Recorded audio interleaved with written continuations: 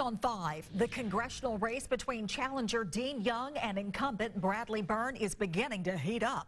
We've seen several ads by the Young campaign attacking Byrne on his voting record. Young's most recent ad capitalizes on Byrne being a so-called establishment Republican. News 5's Alan Carter spoke with both candidates today to get their sides of the story. It's round 2. Dean Young taking another shot at Congressman Bradley Byrne and his seat in Congress. And judging by his campaign ads, the gloves are off. You have to ask yourself, why would I vote Byrne and send an establishment Republican back to Washington? Let's take our nation back.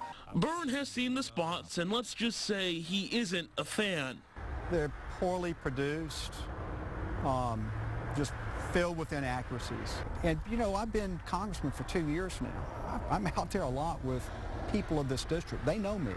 Byrne got the congressional seat after beating Young in a runoff election in 2013. And we have a huge, huge victory tonight. The next year, he ran unopposed. But Young feels now is the time for a rematch. This time will be different because Bradley Byrne has a voting record. And like I said, everyone knows outside of the southern 1st Congressional District that Bradley is just an establishment Republican. We caught up with Young talking to voters Monday night. Thank you for all you're doing. He hopes to capitalize on some of the popularity of national candidates. That's why you're seeing this outpouring of support for Trump, for Cruz, for Carson, Rubio. They're all running away from the establishment. But you see, Bradley can run, but he can't hide. But Byrne says he isn't running from his record. Just the opposite.